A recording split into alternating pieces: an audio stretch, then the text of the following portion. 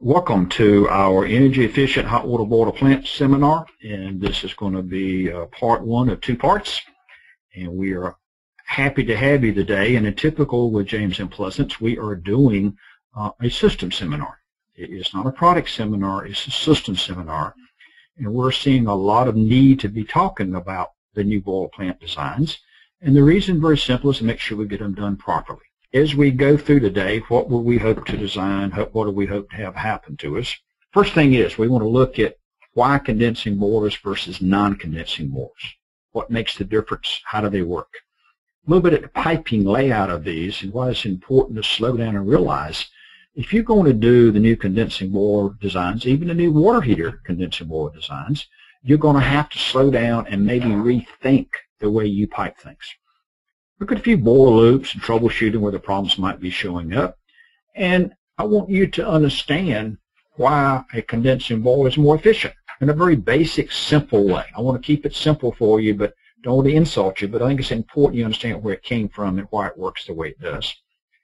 What is the best way to control these things? What's the best way to put them together control-wise? And look at piping, primary, secondary, variable primary pumping. What is the best way to pipe these new condensing boilers up and why? And last but not least, a little bit at PIC valves, pressure independent control valves. This might be a good application here because of the delta T. I want to make sure you understand what they are and how they actually might fit in well with a modern condensing boiler plant. So we got to have a place to start, and I like simple things. And I want to make sure you truly understand from the very beginning the difference in condensing versus non-condensing boilers. That's the key thing we want to work on. And we're going to spend some time here. We're going to go all the way back to the very beginning of combustion and make sure you clearly understand why a condensing product gives us more efficient applications and what are the ways and means we get that done. So let's look at combustion basics. Again, I want to go all the way back to the very beginning with a chimney. Here's a basic old boiler and a chimney. The reason I use the word chimney is there's no fan here. There's no fan. The air going into this combustion process has to be induced by a tall vent or a tall chimney to make sure we got enough air to draw and make sure the products of combustion are put out the top of the chimney and not into the space or the mechanical room where this equipment is installed. This would be true of some old stuff, but we've got to start here because of efficiencies and so you understand the process. So if you have a chimney, no fan for the combustion, how much air does it take? Well, you got to have the combustion air. Let's call that kind of the primary air. You got to have it and a little bit of secondary air just to make the burners work and get them going. And you got to have excess air. Let's call it dilution air. You got to have enough volume of that excess air to get that chimney to draw. Because you got hot combustion products, you got to draw, and you got to have some excess air to make it flow. And that works out to be on the right-hand side there, roughly 50 SCFM for every 100,000 MVH on a gas appliance. Now we're talking a lot about gas today, and before we get too far away, if you can believe what we read in the papers, the USA is sitting on 200 to 300 years worth of natural gas, and the price of natural gas has come down. And we would be predicting it would be pretty stable. So you're going to see, in my opinion, a lot more natural gas applications. Even your electric utilities are going more and more right now to gas, natural gas, for gas peakers, and it's just going to be the fuel, looks like, of the future. So it's a good place to be talking. So these are non-condensing boilers. They are working with no fans, with a chimney. And that's the kind of the combustion process and the excess air process we want to look at. Now, let's take a little bit closer look. Basically, you're lighting a match to natural gas. You're creating a byproduct of heat. Combustion products are going up the chimney. And this chimney has to be sized on 100% capacity because that's the worst situation. In other words, the chimney has to be big enough to handle full fire, full modulation of the boiler. And when you start down below 100%, the chimney stays the same size. All practical purposes, the amount of air going up that chimney stays the same, even if you're only firing, say, 50% fire. To kind of keep that in mind with this excess air thing, efficiency, and what it might be doing. So let's look at this basic combustion process a little bit and see if we can tie some of the stuff together. This is very fundamental, very basic, but it's worth repeating. So I've got natural gas here. Let's call it methane. You know, CH4 would be the basic molecule we're dealing with. So we're bringing natural gas in, and we're bringing an O2 molecule, oxygen, in with it, and we're going to strike a match and make it fire off. What happens? Well, in that combustion process, as you see from the slide here, we're getting heat. Heat to heat a domestic water, heat to heat a hot water, whatever we're trying to do here. This is what we want, is the heat. That's fine. What else do we produce in this basic fundamental combustion process? As you see from this, we generate carbon dioxide, CO2, hopefully going up the chimney, because we got a hot chimney going out the top. And the interesting thing is, if you haven't looked at it lately, we create water vapor. H2O, water vapor molecules are created in the combustion process. And that's interesting because this is created as a gas, and this gas normally would be going up the chimney. And again, I like simple things. You know, you can go back to your old steam tables, you take a close look.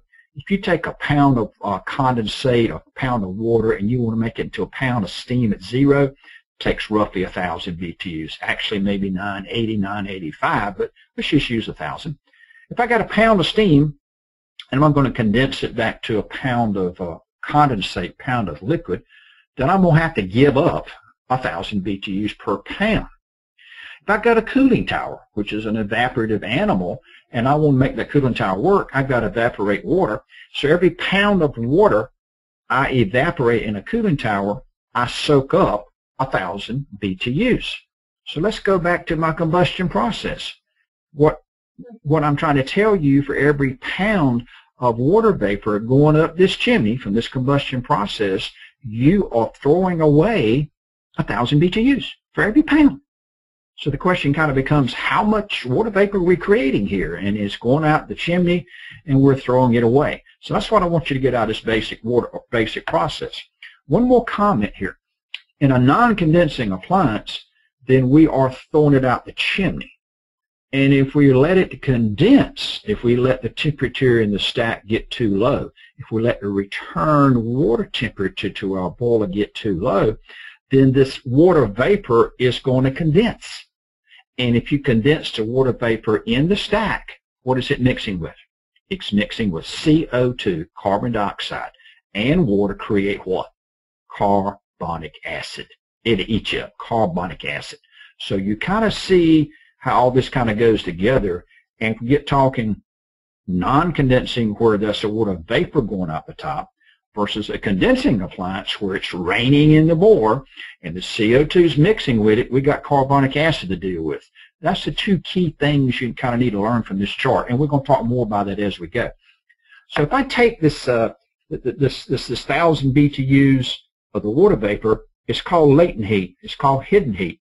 If I look at natural gas, how much of the energy content of the natural gas is sensible?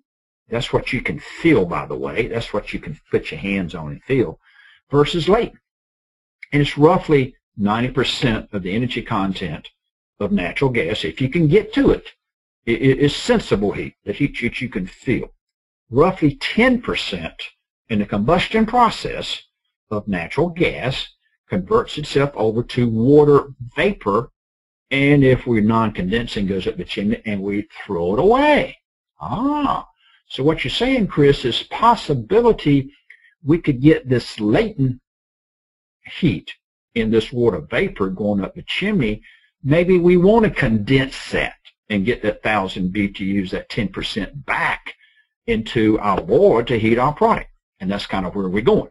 But the important thing to do with natural gas is understand this ratio of about 90% being sensible and about 10% this hidden latent water vapor going up the chimney.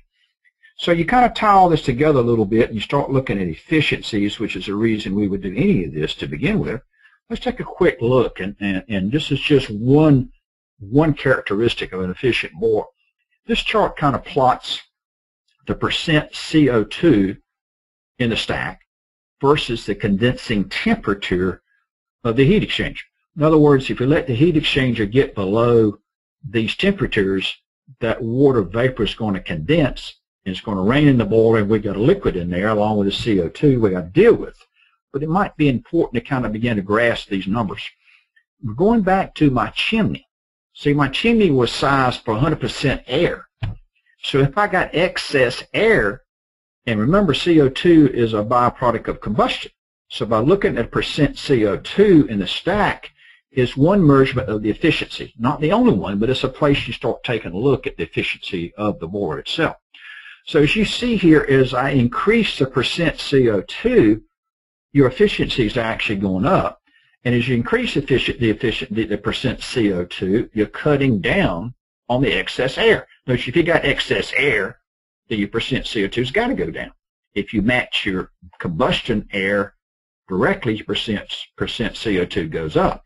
So basically, as your efficiency kind of goes up, the percent CO2 is going up, and look at the condensing temperature. In other words, if I'm at 3% excess CO2, which means I got a lot of excess air, I got a chimney size for 100% fire, and I'm back at 30% fire, my condensing temperature is what, maybe 90 degrees? So that's pretty easy. That means I can have the condensing water temperature coming back at 90 or above. I'm okay. But as I increase the efficiency, and I get my percent CO2 up, say to 10%, as the blue dotted line shows here, then my return condensing temperature is about 130. In other words, at 10% CO2, a fairly high efficient boiler, if I let the return water temperature get below 130, then that water vapor is going to condense. It's going to rain in my boiler, and I'm going to perform with the CO2, carbonic acid, and I got a condensing boiler going on, whether I want it or not. So that's the key thing to look at, is that return water temperature is the point you need to make for me. What is the dew point? What is the point? It'll rain in my boiler. As I go through this process, you'll find roughly natural gas, a pretty efficient appliance. If you have return water to it below 130, it's going to begin to rain. That's pretty much the dew point. Dew point's been where the water vapor goes to a liquid water, and you give up the BTUs. Anything below about 130 degrees with natural gas, a decent modern appliance, you're going to start raining in your boiler. So that's kind of the threshold between designing for condensing versus non-condensing boilers. If you go to 1,000,000 BTUs of natural gas, you're buying natural gas, you're paying money for it. If you go to 1,000,000 BTUs and you burn that 1,000,000 BTUs, you light a match and you burn it, you produce 93 pounds of water vapor per 1,000,000 BTUs. Let me repeat that. I want to keep simple things here. 93 pounds of water vapor is being generated for every 1,000,000 BTUs of natural gas you use, roughly 10%. Now, we just agreed a few minutes ago that each pound would be what? About 1,000 BTUs of heat energy is in that water vapor, that if we condensed it back to a liquid, we get 1,000 BTUs back. So if you send this up the chimney, what are you doing? If you are throwing away 93 pounds of water vapor up the chimney, you are throwing away 93,000 BTUs. So now you begin to see why this condensing thing is so important to understand. If we could condense that safely and not tear a boiler up, we could get back 93,000 BTUs. We could pick up 10% in efficiency, roughly. If we did it perfectly, we could pick up roughly an additional 10% in efficiency in a boiler by going condensing versus non-condensing. And that's the message you need to take. We can't keep doing this. We can't keep spending $1 on fuel and throwing away a dime. It just doesn't make any sense. And that's why the world has changed. We've been doing some surveys of our own people. Very rapidly, this has happened in the marketplace. We're seeing roughly 90% of the new boilers being quoted being condensing boilers. Repeat that. Roughly 90% of the new boilers we see in this day and age are condensing, because you can't keep throwing away a dime for every $1 in fuel. It just doesn't make any sense. We're even seeing the same thing take place with water heaters. The water heater's a little bit slower getting there, but we're probably around 50% of the new water heaters we see commercially now are going condensing because of this dime. They want to get that 10 cents back. So let's go back a little bit further and kind of make sure you understand all this. This is some laws that we can't change about the condensing. It's been going on a long, long time. The old cast iron boilers had the same issues. Now these were huge boilers, lots of water in them. We had an insertion Honeywell Aquastat that kept these boilers 160, 180, whatever it was, hot enough that we didn't have to worry about this condensate forming on the heat exchangers. If it did on the cast iron boilers, it did rust. It did pit the boilers. The old timers knew this, and we learned how to stop that by doing what? Making sure the return water temperatures were above 130, and it stopped. So that's kind of the message, and the old timers knew all this. So what's changing now? What's happening? Well, we're asking you now to slow down and change the way you think. We can no longer design boilers and hot water heating systems the way we used to. If you're going to buy a condensing boiler, and 90% of people are, don't you want it to rain in your boiler? Don't you want it to condense? So we have to make sure we do get that latent heat. Why would you pay for something and not get it? Why would you pay more money or go to a more sophisticated boiler to get the condensing latent heat and then design a system where it won't work? The key thing is you've got to start looking at return water temperatures, not supply, the way we've always been taught. All supply is critical. I didn't say it was not, but you can't look at that in condensing boiler. You've got to make sure you look at the return water temperature and make your supplies whatever you need to be below that magical number to rain. So let's have a little fun with this and go back to some old basic stuff and kind of bring all this together for you. Atmospheric, non-condensing boilers. And these would be boilers with no fan, with a chimney. Okay? Going back 30 to 40 years. And we're going to work our way up.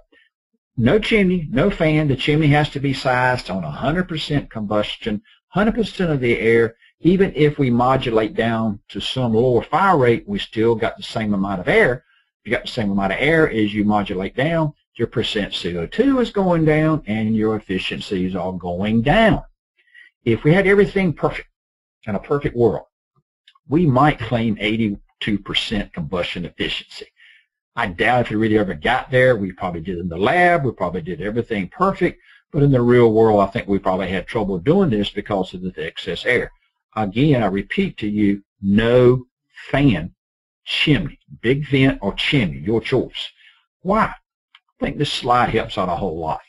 The old product 35, 40 years ago, with a vent, with a chimney, no fan, that blue being air and the red being the natural gas, at 100% fire, we had 100% natural gas. And that was the most efficient point because we didn't have all this excess air. Remember, the excess air going up the chimney is taking what with it? Heat. That's what makes it draw. Hot air rises. So basically, anytime that you need to make this thing work, you got to have enough excess air and get it hot enough to rise up the chimney to make it draw. So we size the chimney 100% fire. Look at 75% fire. For all practical purposes, we have the same amount of air, but the gas is now 75%.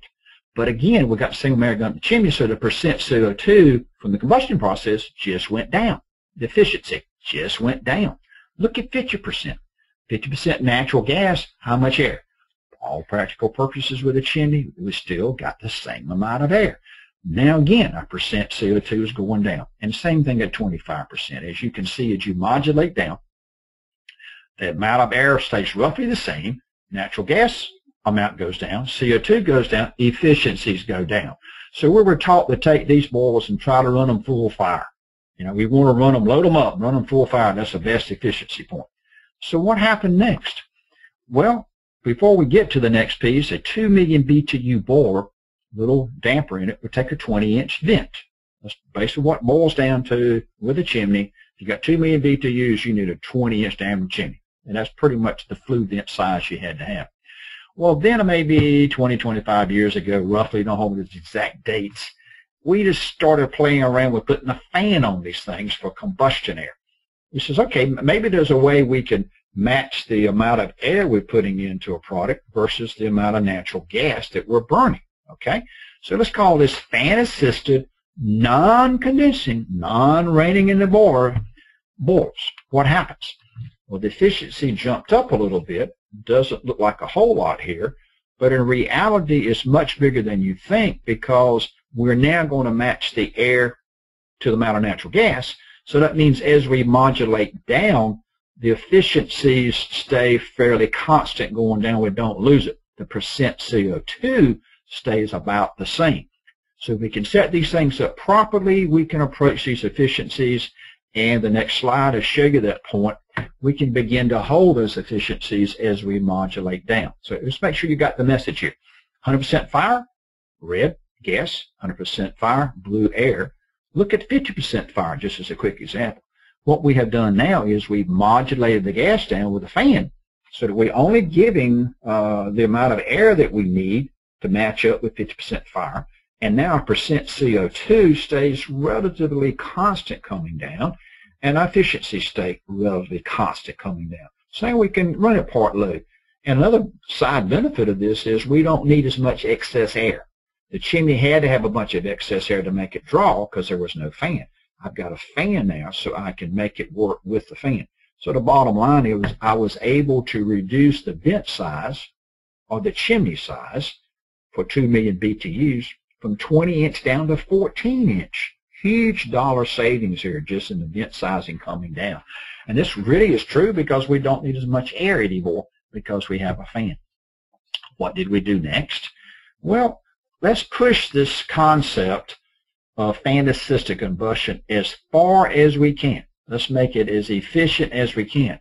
Now remember, we said in 1 million BTUs of natural gas that 89% or roughly 90% of those BTUs was sensible, and 10% of those BTUs roughly was just hidden heat or latent heat.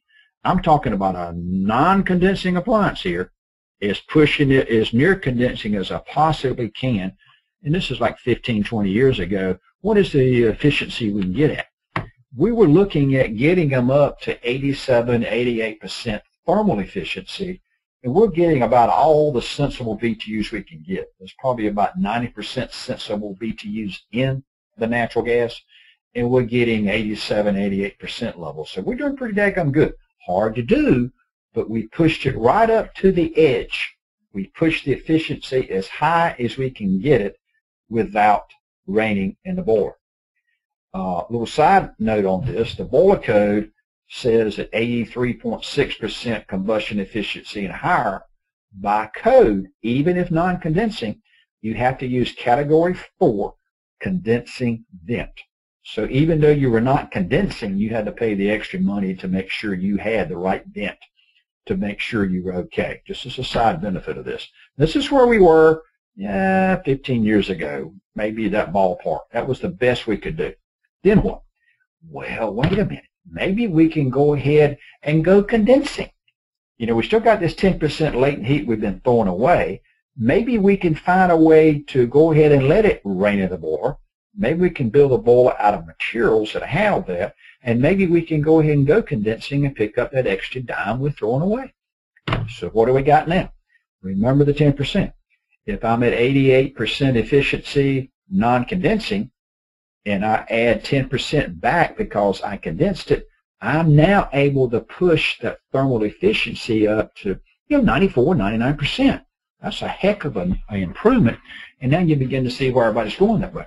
Can we really get to those 98, 99% numbers?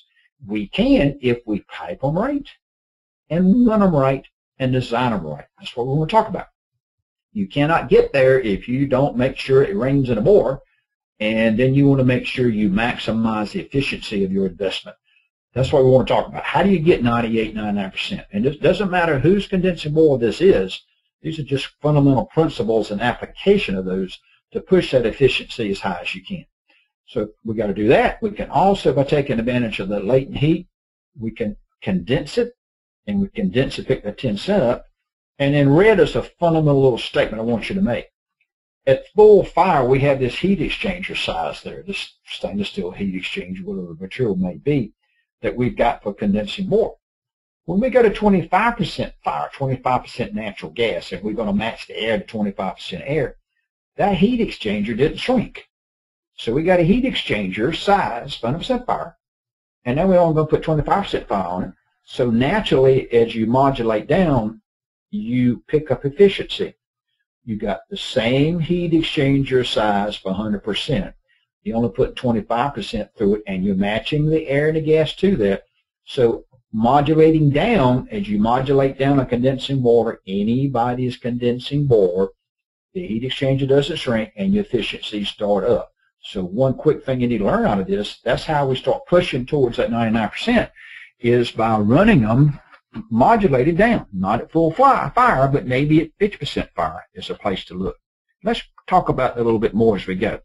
So basically, looking at condensing boiler technology, we're seeing basically two types of technology being used. One is this pulse combustion process, and the other one is this old-fashioned gas burner-fired process we've been used to. So let's take these are the basic two ways of getting it done. So let's take a quick look at both. On the pulse combustion boiler, there is no burner. You got a spark plug, you got air and natural gas coming together, and you're sparking it like a little spark plug. Bang, bang, bang. And you're generating the heat out of this, and it works pretty good. You're bringing gas in it, and you've got electronic spark, and that's why they call them pulse condensing technology, because that's exactly what they're doing. It's like a big spark plug firing on and off, on and off, on and off. Now, a couple of side benefits of these things. They do work a little bit louder than others, than traditional gas-fired boilers with heat exchangers.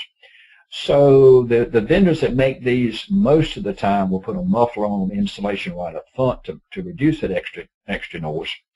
And I guess the last comment would be I would not put one next to the principal's office.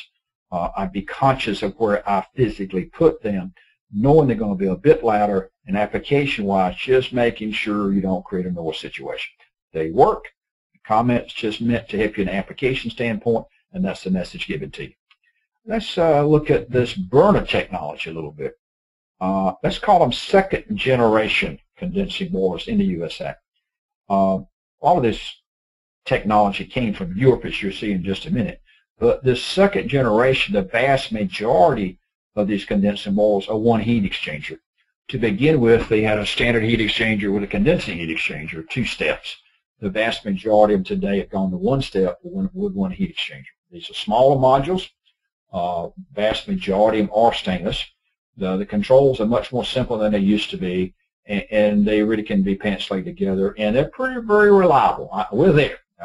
For the condensing second generation boilers, we're there. First cost is coming down, highly competitive with non-condensing.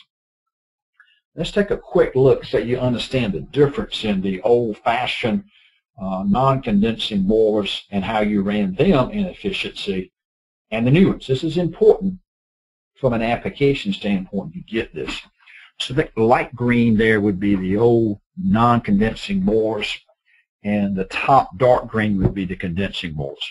And as you see, this is a plot of boiler capacity, boiler fire rate versus efficiency on the vertical left-hand axis. And you note that the old constant temperature boilers basically had the peak efficiency 100% fire. In this case, 71, 72%, which is probably pretty real. But look what happens as I reduce the fire rate on the old boilers. They start deteriorating around about 50%. The efficiency starts down. So at 20% fire, I'm down to 60, 10% down to 50. And this is fairly typical of the old boilers that did not have control of the air properly. Let's go to the top now to the condensing boilers. Condensing boilers, dark green. Remember that heat exchanger size doesn't shrink, and we're going to match gas and air together. So as I reduce the fire capacity on a condensing boiler, top green line, what do you see? You see the efficiency moving up at part load. All the way down, we're at about 10% fire. I'm up to 97, 98 points.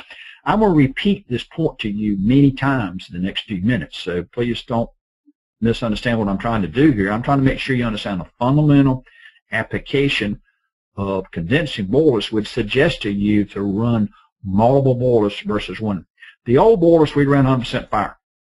With a condensing boiler, You'd rather have 3 at 33% than 1 at 100. You'd rather have 2 at 50% fire than 1 at 100. Because by going to 2 at 50 or 3 at 33%, you're going to have a much higher efficiency. 4 or 5 points you can pick up by simply staging your boilers properly and loading them properly. In the old days, we went 100% fire for falling over and on. That was the thing to do. Not anymore. So you got to change the way you think. You want to run a condensing boiler at part load if you can, because you're picking up efficiency. And I can now begin to push you up towards that 97, 98 points by doing what? Running them part load and making sure they condense. Now, also got to look a little bit at return water temperature. We're going to bring both of these pieces together. You're going to hear them a couple of times, so don't panic. But this is a plot of return boiler water to the boiler versus the efficiency of the boiler. And the dotted green line is roughly 130 for natural gas. It's roughly the dew point, roughly the condensing point. In other words, if you have a condensing boiler that you purchased and you said it was going to be 99% efficient, that's great. If you give it return water going to it of 140 degrees, it's not going to condense. It's not going to be anywhere near that efficiency. It's going to be in the 80s. You've got to get the return water cold enough to make it rain in your boiler. You want it to rain in your boiler. It's condensing. It's the best way to describe it. You want to make that water vapor rain back in there, and that's what you want to happen. But here's the piece a lot of people miss. Look at what happens as I go down below that 130 on the return water temperature to the boiler. At 120, at 100, see the red line? The lower the return water temperature, the higher the efficiency. Look at 60 degrees. I'm up to 97, 98% efficiency by lowering that return water temperature as cold as possible. So what are you getting out of this? The colder the return water, the higher the efficiency. Wow. 2 key things you've learned here, I hope. Modulate your boiler down for higher efficiency and give me colder water for high efficiency. If I get both of those things going on, I get the best of both worlds, and I can get you 97, 98, 99% efficiency that you're after. And you can control these most of the time in the way you design your plants. So what am I saying to you in a nutshell? The heck with your supply water temperature. I really can't say that, but that's the way I'm trying to get the message to you. The heck with it. I'm worried about return water. I want to make sure I'm below that 130. It's not going to condense at all. But I'd rather be colder. The colder I am on the return, the better off I am. Now you begin to see what is delta T. Maybe these pressure independent control valves where I can push the delta T up might be helpful. And that's where we're trying to take you to.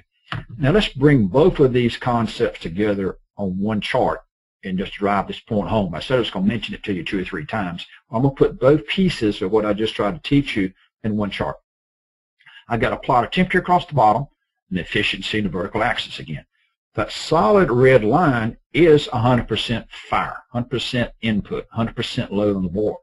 The dotted red, not dotted, but the dashed red line is 50% input, 50% fire. We've modulated the boiler down to 50%.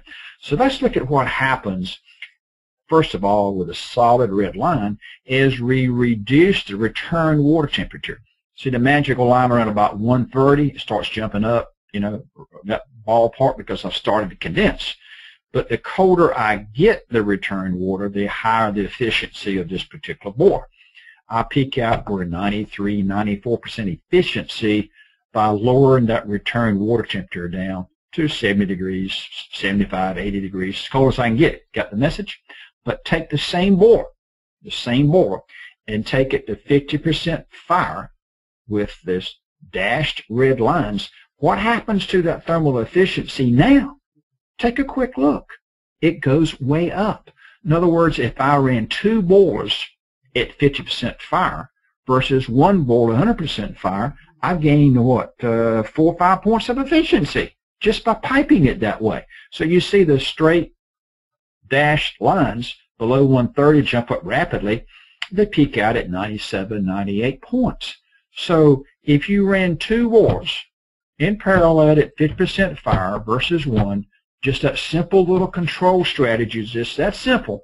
On this particular boiler setup, you pick up 4 or 5 points. Is that not worth doing? That's why we have in the seminar. This is true of all condensing boilers. You've got to learn to think a little bit different, and this is what we want to drive the point home to you. Now, if we look at the condensing boiler, there's a couple of other issues we need to look at as we go. Let's just make sure we got them now straight. First of all, here's a little simple schematic of a condensing boiler. We got cold water coming in and hot water going out. That's what we wanted. But we're also going to pipe the air to it. We're going to have a fan-assisted combustion. We're going to bring in outside air, and we're going to exhaust the outside air. It's going to be a Category 4 venting.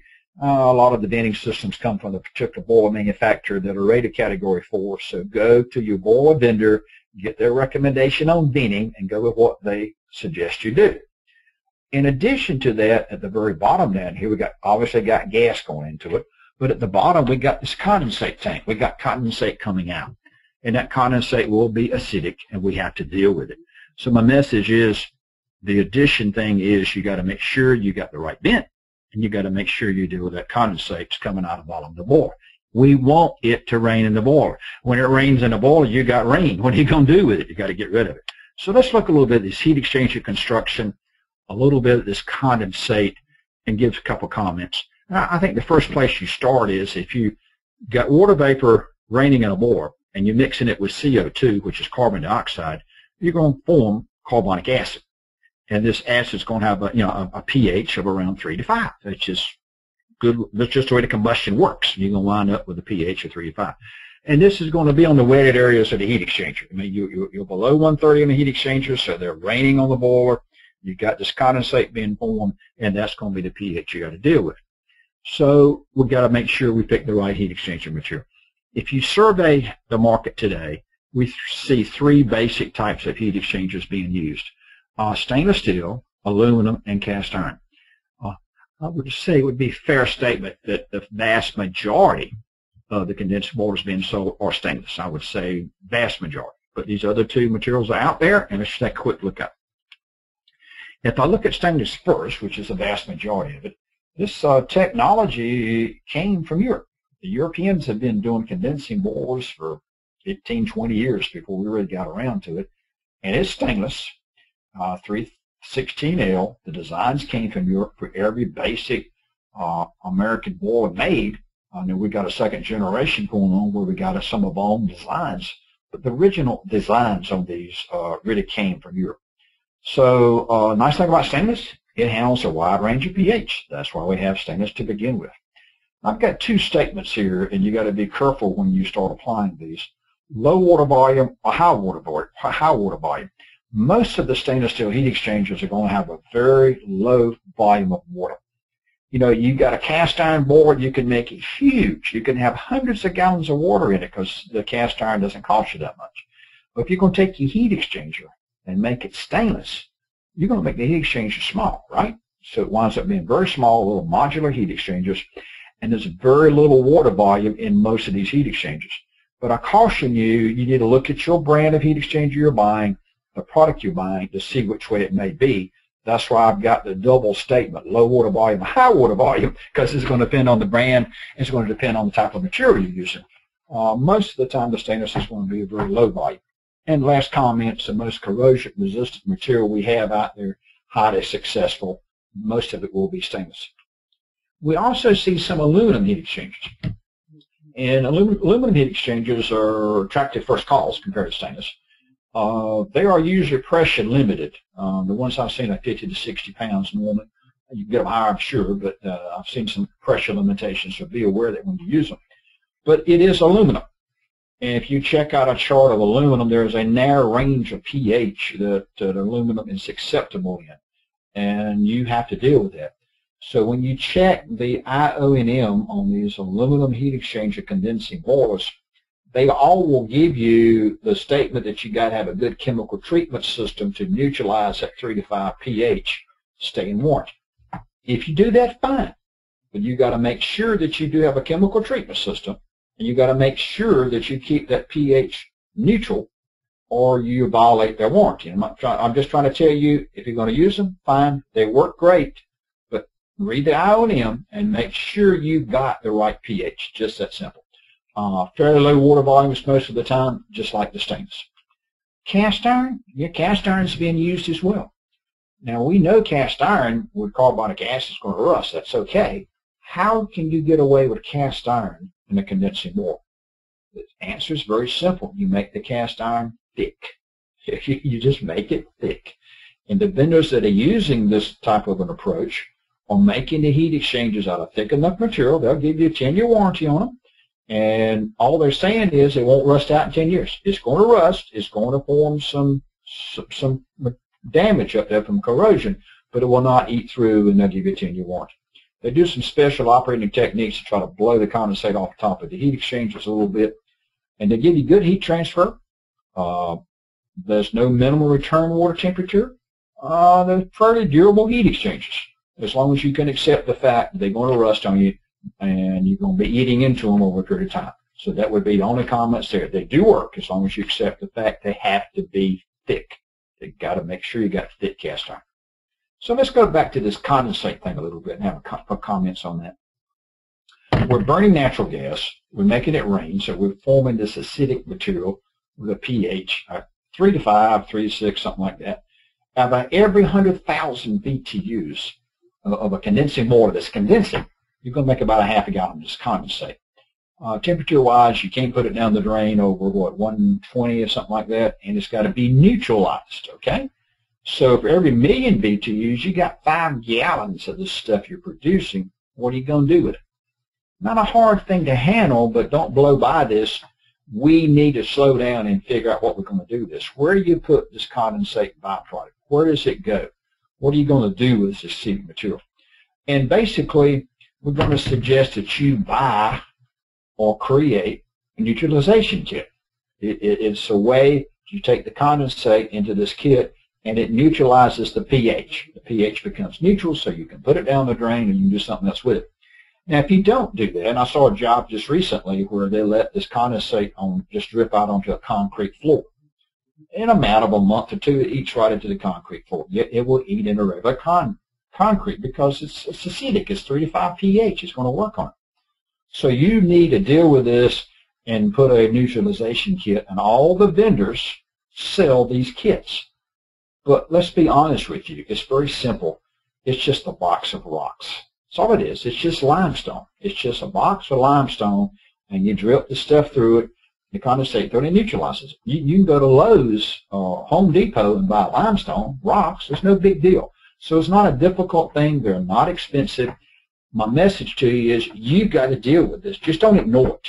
Just go ahead and specify the neutralization kit or create one of your own, whatever you want to do. The bottom line is do not ignore the fact this stuff is acidic. You're going to have to treat it pH-wise and get it neutral. Not hard to do, but you are responsible. As a vendor, we can't control that. You've got to specify that. That's all I'm trying to tell you. It's not hard, but just do not ignore it. Take care of it. So let's go a little bit on the design side of the equation. Start taking a few pictures here of comments, what we want to do. Chris Edmondson is going to give you a rule of thumb. I like to stay below 120 in a return water. The actual condensing point for natural gas is probably around 130, give or take a little bit. But we really buying condensing waters, we really want it to rain. Let's just say 120 is a rule of thumb. There's nothing magical about the 120. You can make it a different number, but trying to drive home to you, we want that return water below 120 all the time to be as efficient as we can get. So let's have a little fun with this, and I kind of bring them up here all together at one time. What are the potential changes that you've got to be aware of when you're designing a condensing water system? Well, what's different? Well, obviously, if I got to keep the return water temperature at 120 or lower, I would assume you would agree with me that the supply water temperature is going to be lower. You're not going to be designing a 180s and 160s anymore. You're going to be bringing that supply temperature down. You want the bigger delta T you can get. You want the coldest waters you can get, and you're going to probably bring your supply temperatures down to 130, 140, 120, even lower to get the return water temperature down. Remember, I'm not worried about your supply. I'm worried about the return because I want my boiler to rain. I want it to condense in my boiler. It's critical to me. So once you recognize and give that, you got to start looking at the return. And when you look at the return, you're going to lower your supply. If you lower supply water temperatures, what impact does that have on your design? The first thing you need to look at might be the hot water heating coils. You might need to look at coil surface. And what we're getting at is, instead of 160, 180 at a real full load, you may be 130 to 140. You may have to increase the size of your hot water heating coils. We have found most of the time they're probably big enough already, but I can't guarantee you that. You need to go double check your design and your typical hot water selection coils and see what they do. A lot of these are one row, a lot of them are two row. So what are you going to be doing? You may come along and change everything to row. You may come along and add more fins to the inch, or you may actually slow down the face velocity, which makes them a little bit bigger. Either way, you might have more air pressure drop, static air pressure drop on your fans. So you might need to look at your fan horsepower and your fans a little bit if you increase the static air side as you increase the coil surface area or the amount of heat exchanger. And again, these are small changes. A lot of the times there's no change required at all, but go double check and make sure you're comfortable with your hot water heat exchanger selections or your hot water heating coil selections. Next comment is balance. If I'm going to go from a standard 20-degree delta T design, for example, to 40, which I would strongly recommend to you, if I go to 40-degree delta T versus 20, I just cut my GPM in half. Q is equal to GPM times 500 times delta T. I keep the Q the same, BTU is the same, and I double my delta T, my GPM goes to 50%. In other words, if I got this heating coil that I've been designing on 2 GPM, I'm now designing my heat exchanger on what? 1 GPM. So balancing becomes more critical. Flows will be lower, balancing is more critical. You got to balance these things or you may have an issue. The last comment I think should make sense to you now. But we want to control delta T's. We want a high delta T. We want that cold return water. It might be a good place to start looking at PIC valves and making sure we are getting those delta T's we're after, because we want a higher design delta T's. And these pressure independent control valves just might be worth taking a hard look at. So condenser water summary, keep the return water temperature as low as possible, as cold as possible, as long as possible for more efficiency. Definitely keep it below 120. If you can use multiple boilers, run your systems with multiple boilers part loaded wherever possible to approach that 99% boiler efficiency. Run your boilers at part load as long as possible for higher efficiency. Well, how many times I said those two things to you, but hopefully the message has been delivered to you now and you kind of got the idea. On all condensing water systems, we need to be striving to do this. So let's take a quick look at some of the applications for condensing boilers, new and retrofit, and see how they might fit in with what we're doing. So here's an example of something that I call a no-brainer. So water source heat pump. Here's a water source heat pump system with a boiler and a closed circuit cooler specific in this case. And you might note this is an old-fashioned atmospheric boiler. It's been piped in with a constant bypass circuit setter to try to make sure that on this non-condensing boiler we kept the return water temperature above 130. Why? Because what is the operating range of a water source heat pump? It's 60 to 90 degrees, I think would be acceptable to you guys. I'm sure you could stretch it either way, but let's just say 60 to 90 is a reasonable loop temperature to be looking at a water source heat pump. So you're saying to me, Chris, if I get down to 60 or lower, I'm going to turn the boiler on and add some BTUs. Absolutely. So what is your return temperature at 60 to the boiler? It's going to be cold. And that boiler is going to rain unless you do something to fix it. So what we did here was we put a bypass around it with a circuit setter and blended it to try to make sure that the return water temperature never got down below 130, because these non-condensing boilers, if you rained in them, you tore them up. It became a huge maintenance issue. So what are you getting at? I'm saying to you that a lot of these water source heat pump jobs out there that are 5 or 10 years old do not have condensing boilers, and they got maintenance problems. They got maintenance problems because you're raining in them, because the return water temps are getting below the 130 and you're tearing them up. I'm telling you, every water source heat pump job you know of should be changed over to condensing boilers immediately. Why? Give me 60-degree return water in a condensing boiler. I'll be 99% efficient. Give me a low load, modulate the condensing boiler down. I'll be 99% efficient. I can make a condensing boiler pay off on a water source heat pump job so fast you won't believe it. you should just stop what you're doing right now, get in the car and go find every job that's a water source heat pump job, and look at the condensing water changeover. The paybacks are 2 to 3 years or less, and you're eliminating maintenance problems on top of that. Because I guarantee you these that are non-condensing, the older jobs, have got maintenance issues with their boilers because they're raining in their boilers and they're not designed to do that. Am I too strong with that? I don't think so. Every water source heat pump job should be a condensing boiler. It is the perfect application. Typical range, 60 to 90 degrees. It's always condensing. I don't care what you do, it's going to be condensing. And the vast majority of the time, they're at part load. Wow, what a perfect application for condensing water. How about on radiant heat? Not a whole lot of that in Carolinas. We do have some in our warehouse at J&P Company, and it's very good stuff. This is where we're putting hot water tubing, hot water heat into the cement under the floor to keep the floor nice and warm. Now, obviously, there you don't want it real hot. So we're running 85 to 120 degrees be typical range.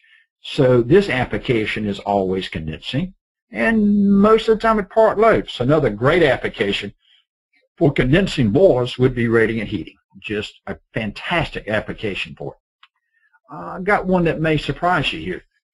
You know, the energy codes tell us to use outdoor air reset. So you got a 180-degree boiler at 10-degree outside design, fine. It's a non-condensing boiler. What happens with an outdoor air reset schedule as you get the outside air going up? If it's 180 and say 10, it might be 130 supply at 50. Notice as the outside air temperature comes up, ASHRAE 90.1 2010 Energy Code says you shall have an outdoor air reset schedule and or variable flow, but outdoor air reset schedule to lower the supply temperature as it gets warmer outside. Now, tell me something. In your non-condensing boiler designed for 180 and 10 degree outside temperature, if you go on a reset schedule, say down to 130 at 50 degrees outside, what is your return temperature? Have you looked at the return temperature? Have you ever worried about the return temperature? You should be, because if the return temperature, if your supply is 130, what is your return? 110? 115? You're raining in these boilers. You're tearing them up. It's a huge maintenance issue when you put outdoor air reset schedules on non-condensing boilers. And people don't think about it that much because you look at the design. The design is 180. But where is it operating the vast majority of the time, and what's happening to the return water temperature? Is it getting below 130 at part load? The answer is yes. So you're raining in the boilers, you're tearing them up, you got maintenance issues, and a lot of people not even aware that's what's causing it, and they're blaming the boiler vendor. It's not the boiler vendor's problem. If you rain inside of a non-condensing boiler and tear it up, that's not a warranty issue, or should not be a warranty issue. It's a maintenance issue because it's raining in a boiler and the boiler's not designed for it. What a perfect way to solve that problem with what? A condensing boiler. Put a condensing boiler in there. You can still have your reset schedule. And now if it gets to 130, 110, 120 on the return side, who cares? I don't care if it goes to 60 on a return. What happens? Efficiency goes up. Now you're paying for it. So I'm telling you, on new applications this day and age, even with a supply temperature as high as 180, you want to look at condensing boilers to protect that boiler when you are at part load and the return water temperatures get below 130. It's a perfect way to solve those maintenance issues. Driving all this home, I think you need to slow down sometimes and look at a typical heat exchanger, air to hot water heat exchanger. And this is a sensible heat exchanger. Let's see what happens with a typical heat exchanger. So the bottom plot here on the horizontal axis is percent design flow. And the percent heat transfer is on the other side. In other words, the vertical axis is how many BTUs you're getting out as a percent, and the horizontal axis is percent flow. Now the red line is kind of the top showing you overflowing, you didn't gain a whole lot. Let's look at 100% flow. You're going to get 100% BTUs. Everybody see that? So 100% flow, 100% BTUs. I got my design delta T, whatever it may be. This is a sensible coil, not a latent now. Sensible, typical, sensible heating coil, hot water to air, hot water heating coil. Look at 50% flow. How many BTUs do you get? Roughly 90. So I cut the flow in half, and I'm still getting roughly 90% of my sensible heat. Look at 25%. At 25% flow, how much of my BTUs am I getting? Oh, roughly what? 70%?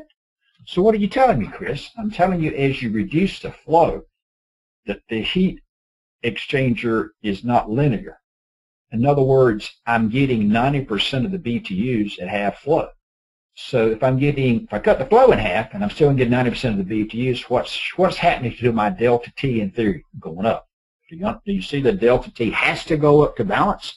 So in a heat exchanger that's modulating down, the two-way valve is shutting the flow down a little bit, the delta T should go up. Wow. Going up to higher delta T means what? That means my return water temperature is colder. That means my condensing boilers are more efficient. I like that. How are we going to make sure it happens? Maybe this is a good application for this pressure independent control valve, those PIC valves, which you talk about later, and this is why. We want that big delta T. We want the water as cold as possible. The colder water you give me to my condensing boilers, the higher my efficiency. Not a bad way to go. This is an outdoor air reset schedule. Kind of jumped ahead as usual. This particular one is set for 0 degrees outside air, 180. My return would be well above 130. But at 60 degrees, my supply is 100. And my return is well below 130 because my supply is, and I'm running in a boiler. Typical outside air reset. I think you kind of got the message. So let's kind of summarize some comments on putting in new condensing boilers and some applications. And again, this is a repeat of things we said, but I think they're so important to all the condensing boiler applications you get into that you need to be aware of. First of all, increase the delta T. Don't go with 20 degrees. There's nothing wrong with 20, but the higher delta T's make a lot of sense. They give me colder return waters. My boilers are going to be more efficient. It cut my pipe sizes down, and I don't like this sometimes, but it cuts my pipe sizes down. So I'm seeing most designs probably about 40 degree delta T, to be honest with you, on hot water heating now. I see some at 50, some at 30, but there's nothing wrong with it. We're going to 40, and you might start thinking about it. Balance is more critical. If I'm cutting the flow rates down, I've got these small loads I'm trying to handle, I've got to make sure I get them balanced. And maybe it's not a bad place to look at a pressure-independent control valve to make sure I'm getting those high delta T's. Especially when I modulate down, I should have my delta T's beyond design. That's good. I want that cold water. Look at your design heat transfer on your hot water heating coils. You're going to have lower supply temperatures because you're trying to make sure you get the return temperatures down. And you may have to change the sizing of your heat exchangers, and you may look at the static pressure across those heat exchangers that may or may not impact your fan power. Consider system supply temperature strictly from the standpoint of the fact they got to come down. We want to design or return, but don't forget the impact on the supply and how that's going to size your hot water heat exchangers. We want to make sure our design maximizes the number of hours we can get low temperature return water. In other words, we want the water as cold as possible, as many hours you can give it to me. That's going to give you the most efficiency. That's why we're doing it to begin with. This efficiency optimization boiler staging is a great idea. And real simple. All that says is I'd rather run 3 boilers at 33% than one at 100. I'd rather run 2 at 50 than one at 100. And you may want to cycle your boilers, so you want to get equal runtime on your boilers. So equal runtime on your boilers and do what I just said. You got an efficiency optimization schedule to do that. Most of these vendors can supply you with a factory mounted efficiency optimization program that would do this. And I would strongly recommend whatever brand of boiler you want to buy, specify that you go to one of those systems. I really think so. If you're not going to do that, get yourself a good control vendor who can do the same thing and meet that criteria I gave you about making sure you're putting boilers online, multiple boilers online at low fire to get that efficiency up. And it kind of says the same thing as that last statement. Increase the efficiencies with multiple boilers. I really would prefer to be running 3 boilers at 33% than one at 100. And keep that in mind when you specify them and how you buy them. Let's just keep running with this a little bit and look a little bit at retrofit. And the retrofit applications are going to sound like the new ones because that's basically where we're headed. So let's look at water source heat pumps. water source heat pumps, I said it's a no-brainer. I said we should stop the seminar and get in the car and go find all these jobs and change them out. I really believe that. I really believe that strongly, because another thing we didn't mention to you, these old non-condensing boilers have fairly complex controls on them. I'd do away with all that stuff and get rid of the three-way valves and get rid of the blending valves. I just stick the condensing boiler in there. I don't care how cold the water is. So you eliminate a bunch of controls and you eliminate a bunch of maintenance costs. That water source heat pump job is always condensing, always at part load, and most important to you on a retrofit, quick payback. We've seen paybacks less than 2 years. We've seen people claim that the paybacks are less than 2 years because they had maintenance issues, and the maintenance issues were eliminated. The maintenance issues were eliminated because of this. And that's a huge number that you can't really plug in on your payback, but it very well may be the driving force. We also mentioned to you the outdoor air reset schedules. And we see a lot of situations where people are having maintenance issues with older boilers. Say you got 3 boilers. You got 3 boilers in a situation, and all 3 have outdoor air reset, all 3 non-condensing. You got huge maintenance issues. One simple approach to that would be, and this works really well, it's kind of what we call a mixture of these things, or a hybrid, is we would take those 3 boilers and take out 1 boiler only and replace that 1 boiler with a condensing boiler. The idea behind the condensing boiler is we're going to run it as core lead boiler condensing all the time. So the return water temperature below 130, let it rip. Let it run all the time. The efficiencies go way up. The only time we're going to turn on the 2 older boilers, which are in parallel, is anytime the outside air is cold on your reset schedule and the return water temperature is above 130. And they won't run that much. They will not run that much. But when they do run, they'll be safe, and you stop the maintenance issues because you don't rain in them anymore. Great application. Only buying 1 boiler out of the 3, and you got the other 2 for standby, is perfect, and it cuts the dollars way down. The payback on this is very quick. I think you should strongly consider looking at that. This hybrid boiler thing I just mentioned to you. Here's some guidelines on how you might do that. But the message again is you're reducing the first cost. You're putting a condenser boiler in and running as your lead boiler about all the time, and your paybacks are just awesome. And this is some basic guidelines, kind of rule of thumbs, how you might want to approach that. If you get a situation like that, get a vendor who understands this and talk to him, because a lot of times customers will say, let's change all my boilers. Don't have enough money. It'd be nice to change all 3, but you don't.